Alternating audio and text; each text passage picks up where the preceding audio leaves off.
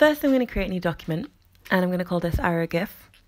I'm going to set the dimensions to 600 by 600 pixels and create a new document.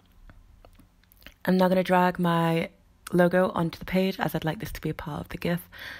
I'm going to center it and bring this down towards the bottom. I'm now going to create a timeline and click Create Video Template, and then click the 3 squares on the bottom left. And this is my first frame. I'm just going to make the logo smaller and drag this towards the bottom. Centered, right, okay. Now I'm going to click on the custom shape tool, which is where I get my arrow symbol from. And if you click on the shape at the top panel, you can select what symbol you'd like. So I'm just going to enlarge this and click the selection tool.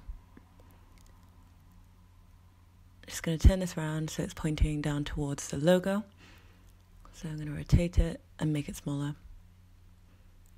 Now I'm just going to change the color back to black so you can see it a bit more. And then I'll center this. Click the new page symbol at the bottom. Now, because this is the first frame, I want it to start off at the top, and then I'd like the next frame to start off at the bottom. So if I were to play it, this is what it looks like.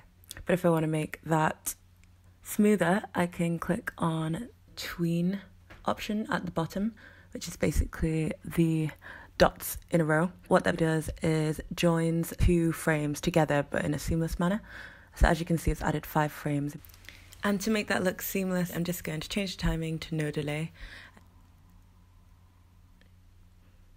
And now I can export, save for web, click save, and save to my desktop.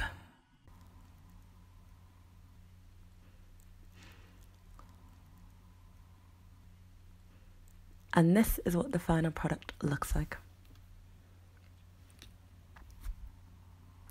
Thanks for watching.